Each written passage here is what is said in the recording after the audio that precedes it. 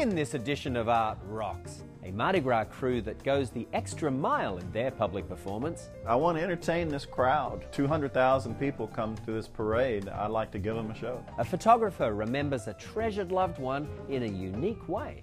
It is sort of me interacting with her and creating her is a way of sort of me trying to get back to her. And we examine a renowned artist's largest and final work.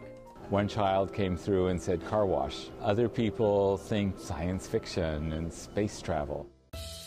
It's all ahead on this edition of Art Rocks.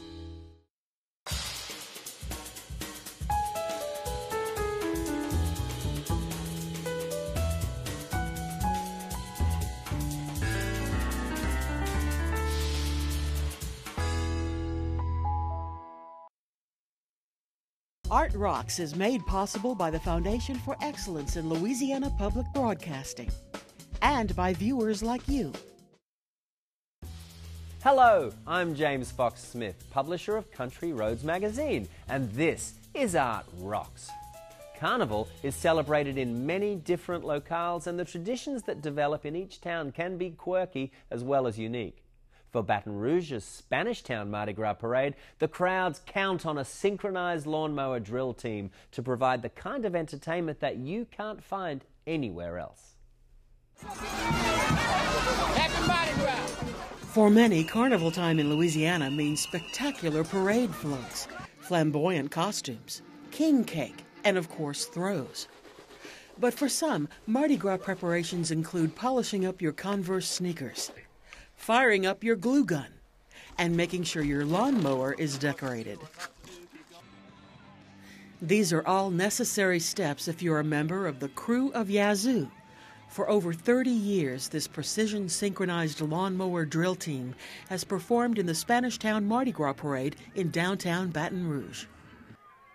Back in the early 80s, this Mardi Gras parade was not much more than a quirky neighborhood celebration held the Saturday before Fat Tuesday, and the Krewe of Yazoo was accordingly a modest venture. One night in 1983, David got a call from Ted Hicks and said, "David, have you got a lawnmower? Have you got an old hat? Meet me downtown at 7 o'clock tomorrow morning." One of the parade officials of Spanish Town Parade says, "Let's do this thing he saw in California," which was these guys just pushing lawnmowers. There were 7 lawnmower guys. They called themselves the Cat Shredders because the parade was cats. And that was the first year. The next year was 1984, and the mowers were back. The George Orwell novel, 1984, and of course, in the novel, Big Brother knows everything. So we were the lawn police, and Lee made us these big eyes because we see all and know all about your lawns. Quite a contrast with today's Spanish Town celebration, which attracts revelers in the hundreds of thousands. The evolution of the Krewe of Yazoo has mirrored that of the parade. Behind the success of the group are a couple with an extraordinary commitment to this annual public performance. David and Lee Randall spend countless hours working with members of the crew to create a new spectacle each year. I want to entertain this crowd. 200,000 people come to this parade. I'd like to give them a show. Yes, there are other lawnmower groups out there, a bunch of them. I've seen YouTube videos of them, but I think ours is much more anal. We come up with a different theme every year. We have different costumes every year. We have different choreography. Lee is obsessed with making everything stand out visually, a unified costume theme, and I am obsessed with choreography, the precision seen in some of these high school drill teams. That's what I would aspire to. So that's my obsession, and I strive every year to improve on that. And Lee's obsession is it's got to look like a cartoon. It's got to cost next to nothing because we, on average, have to make about 45 costumes.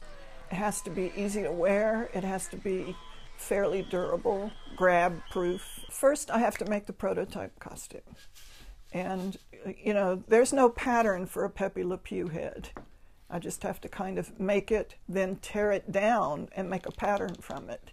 And then each little piece and part needs a pattern. And once I get all the patterns made, the crew comes over and we set up shop. It's a number of pieces, and then she delegates, you know, I need you to spray paint heads, I need you to cut out ears, I need you to sew tails, I need feathers on here. We put in 4 Sundays, the 4 consecutive Sundays before the parade, practicing, and I always like to put part of the costume on to make sure it works, there aren't any major obstructions, and to see how it's going to hold up, and mainly to entertain my crew and motivate them as to how funny or not it's going to be. There has been some cross-dressing. The year that we were the Carmen Mirandas, we wore the big fruit headdress and flouncy skirts, and it was freezing cold. It was 32 degrees and it was sleeting outside. So we had gloves on with our Carmen Miranda outfits and just danced on down the road. And the next day was the Sunday Advocate, was the first time David got a full color front page spread in the middle of a Carmen Miranda twist.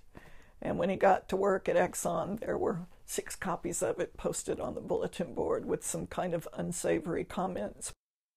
Noah's Ark was right after Katrina, and seemed very appropriate to have a play on Noah's Ark. It was just a blast making all those different animals and having to stretch my brain a little bit to figure out how was I going to make an elephant out of rubber foam with a trunk that moved. I could have just made a stationary trunk, but no, I had to figure out how to cut everything so that the trunk would swing back and forth. The most difficult to make were the robot costumes because there were 1 million pieces. We had a separate chest plate, a separate one for males, a separate one for females, little strips that went across the chest pieces with little buttons on it, and antenna on the helmet, and just about anything you can imagine on a robot we had on our robots.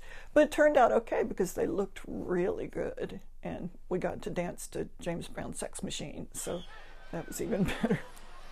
The costumes are just a part of the charm of the Krewe of Yazoo. The music and choreography are just as important.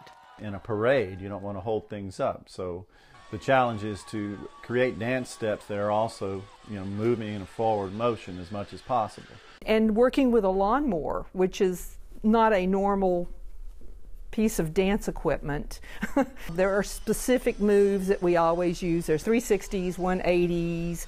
We've got the moonwalk. Some of us can actually do the moonwalk. The weave is a big thing because it's something that the crowd can see. They can see us move like this. It doesn't matter where you're standing, you can see us move. The wheelie, the classic wheelie, that's my favorite because it's easy.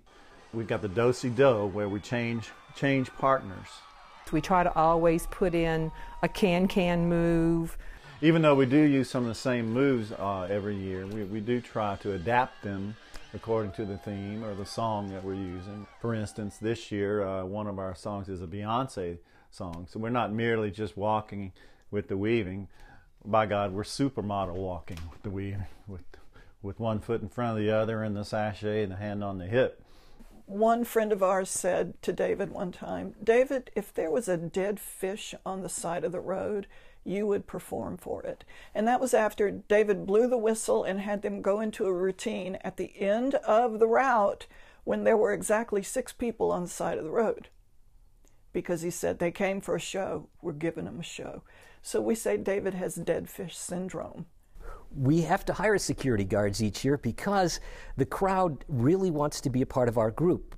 And we love them and we want them to be a part of our group, but we have all of these routines and these moves and these dance steps. And as our fearless leader tells us, this is a performance and we want to be hitting it exactly right. And if the crowd is there, you can't do that. So we really have to keep them back a little bit. With 30 years of performances, there are a number of favorites among the crew. The chickens were phenomenal. The look. We had Baton Rouge dancing with us and just pointing and gawking. It was a lot of fun. Whenever I think of the songs that really have stuck with me, one of them is Money by Pink Floyd. That year we were Monopoly Money. I'll never be able to hear that song again without doing the dance moves in my head.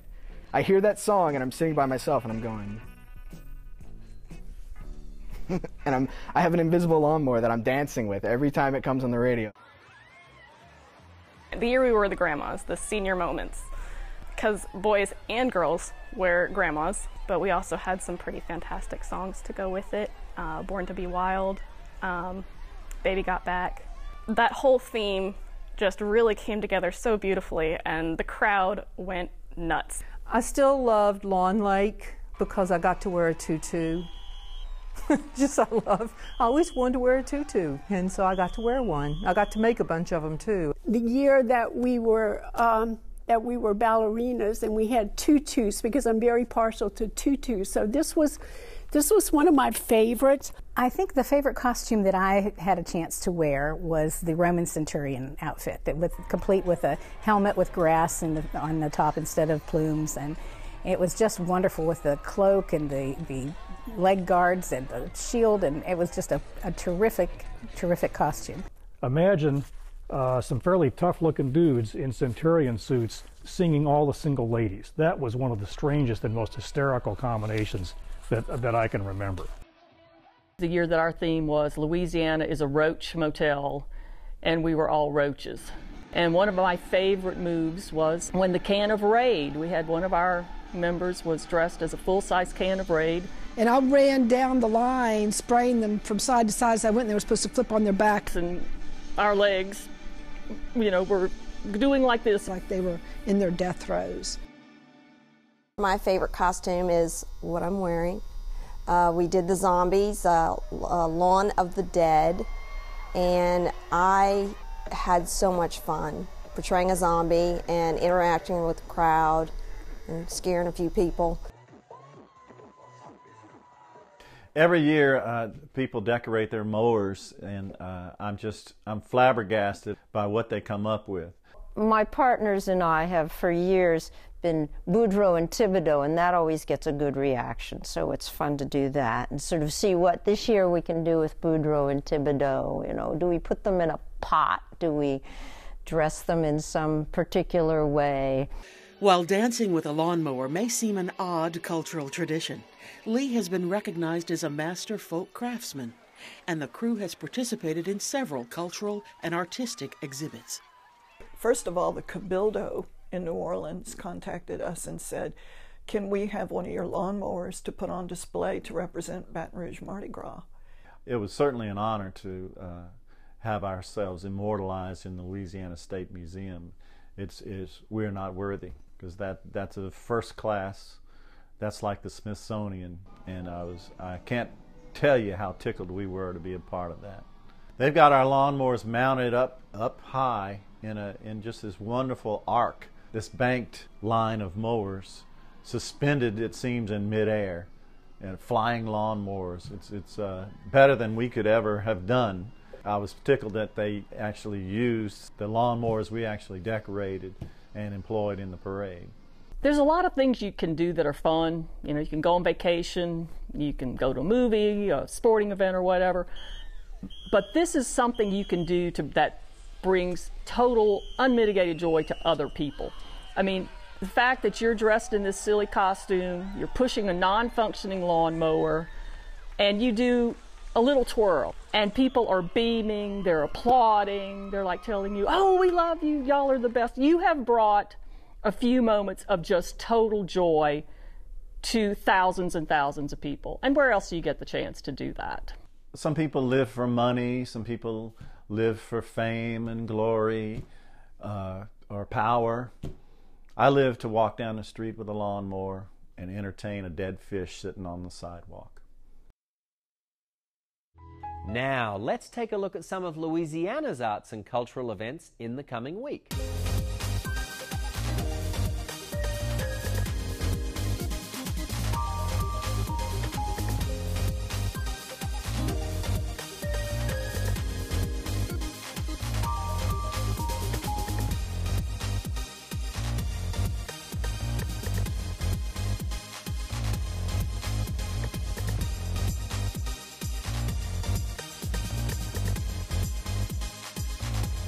For more information on these events, visit our website at lpb.org/artrocks.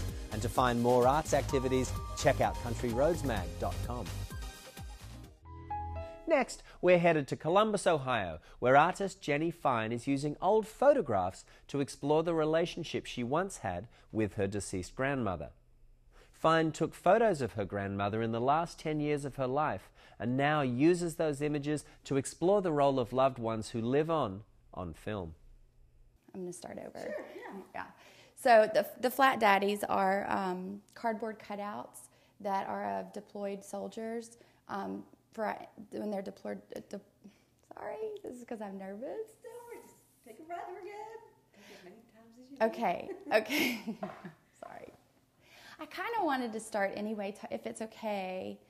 Can I just start talking more about like storytelling? Yeah, is that okay? Absolutely. Yeah. Thank you. Yeah.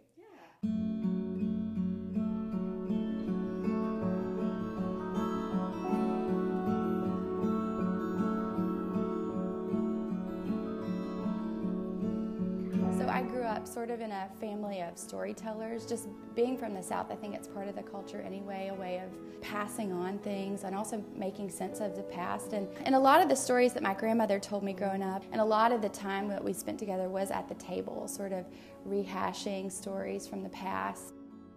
She was a college professor for 50 years, and so she had all of this knowledge, and at the same time was really sort of eccentric in a lot of ways. We would get all these things organized and together, and we'd go out into the landscape, and she would be so patient with me and tell me stories as we were doing it, and we would reenact these things together.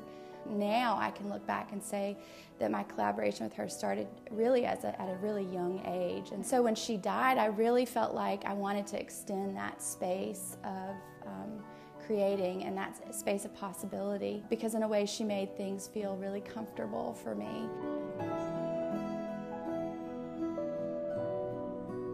When I was in grad school, another student in grad school with me, Amy Powell, brought a clipping to a critique one night about the Flat Daddy Project, which are life-size cardboard cutouts from the waist up of soldiers when they're deployed to Iraq. They would act as a stand-in for the absent loved one.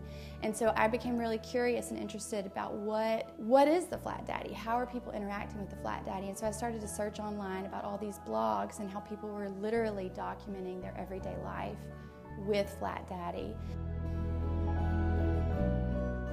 I wanted to think about what was a way for me to sort of continue to work with her image after her death. I started sort of just as making a life-size photograph of her and posing with just the photograph, and then started cutting her out and then putting her into these installations where things were happening around her and she was a part of it.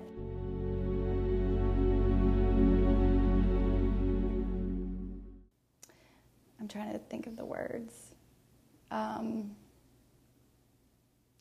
Well, I got a chance to speak about my work in Chicago a couple of months ago, and a guy was saying that it was interesting that I only refer to her now really as Flat Granny. It really is true that, I call her Flat Granny because this is Flat Granny. It's not my grandmother, but it is sort of me interacting with her and creating her is a way of sort of me trying to get back to her in a way and sort of grasp at the things that are her.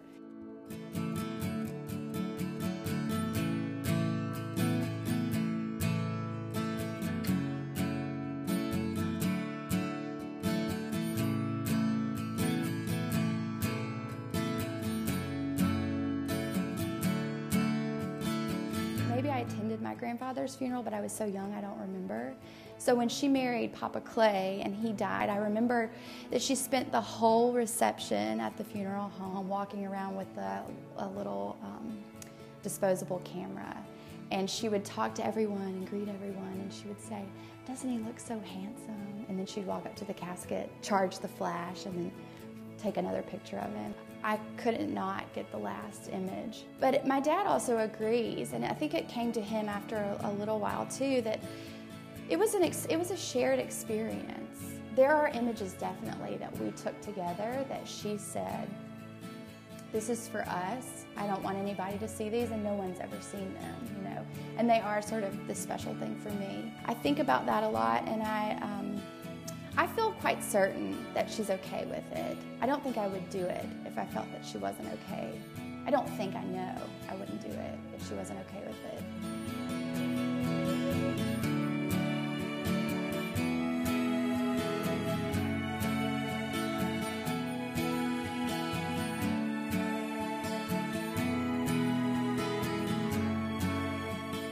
I have a huge responsibility, you know, possessing these images and choosing how these images live on, and sort of her reputation. I don't know, it just felt right, it felt okay. And I think for the same reason, I feel that the way I use her image still feels really right, and still feels really in the vein of, I don't know, it just still feels right.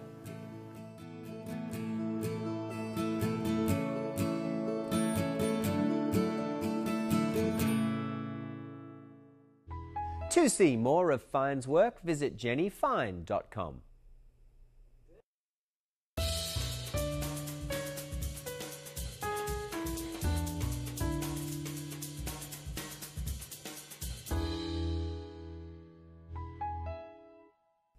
Let's take a moment to celebrate another Louisiana treasure. This week we'll learn the history behind the king cake.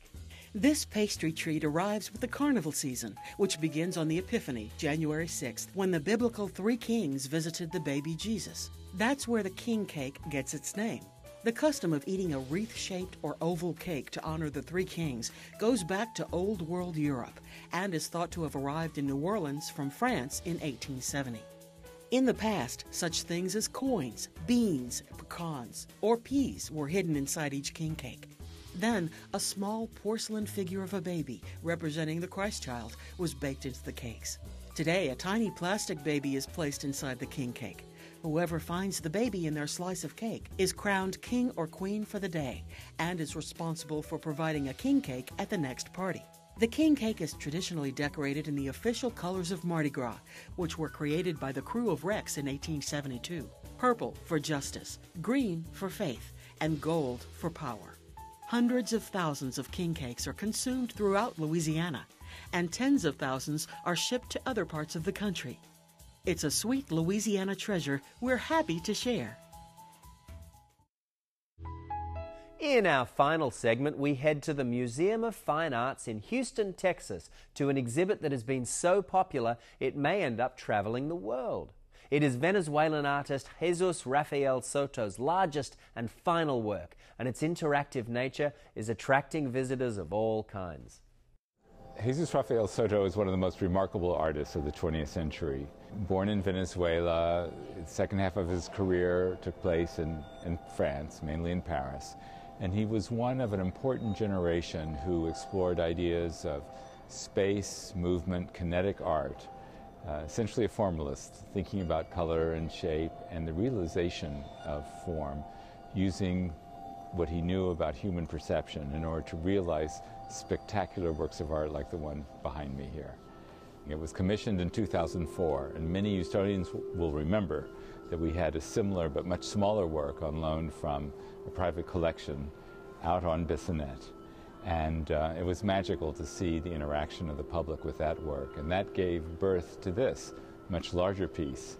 Unfortunately, the artist died the following year, but his studio and his assistants continued the engineering necessary to make this work. It's 24,000 PVC strands, all of them hand-painted with yellow in order to realize that perfect ellipse in the center. 8 tons of steel above or below the ceiling, and then of course all the lighting. It was all last summer that 7 people worked to thread each of those strands into the superstructure, the armature, and then it took another 4 weeks this spring in order to mount it here in Cullinan Hall. But it's spectacular. It's been, without question, our most popular work of art and enjoyed by our visiting public. I don't think any two experiences are alike. People bring so much of their own history and memory and experiences.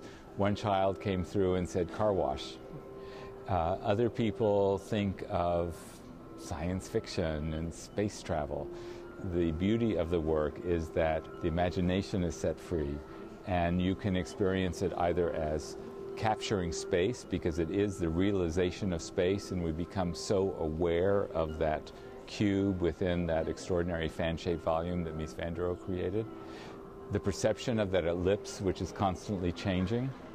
To me, I like it most from outside and from this balcony, so I can watch individuals inside enjoying it and then watching the color dance as the yellow orb reflects light. But wading through it is a lot of fun too, and taking a selfie inside and then uploading it to your Pinterest or Instagram account and enjoying the printout that we provide here from the printer is a great souvenir to have from the museum. We'll take it down this autumn, and then we'll put it back up from time to time, every 2 or 3 years, as time allows and the space allows. But already a number of my colleagues at other museums have asked to borrow it. So I have a feeling this work has legs, and we'll be seeing it probably around the world in the years to come. For more information about the exhibit, visit mfah.org. And that's it for this edition of Art Rocks. Don't forget to visit our website at lpb.org/artrocks, where you'll find feature videos and information on upcoming arts events. Until next time, I'm James Fox Smith, and thanks for watching.